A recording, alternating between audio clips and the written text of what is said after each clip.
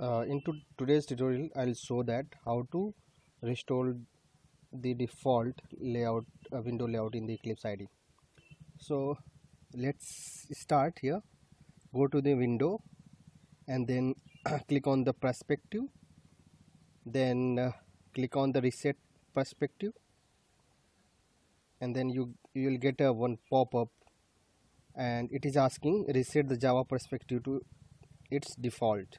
Okay, click on the reset perspective here, and then you will get default window one. You can see that now you can see that here in the left menu you can see the package explorer and your all the project, and here is your coding pan is here, and then your outline is looking here. Okay, so for problems, suppose that is there any error in your code, you can see in this tab. Click on the problems tab, and you can see what is all the error and warnings in this section.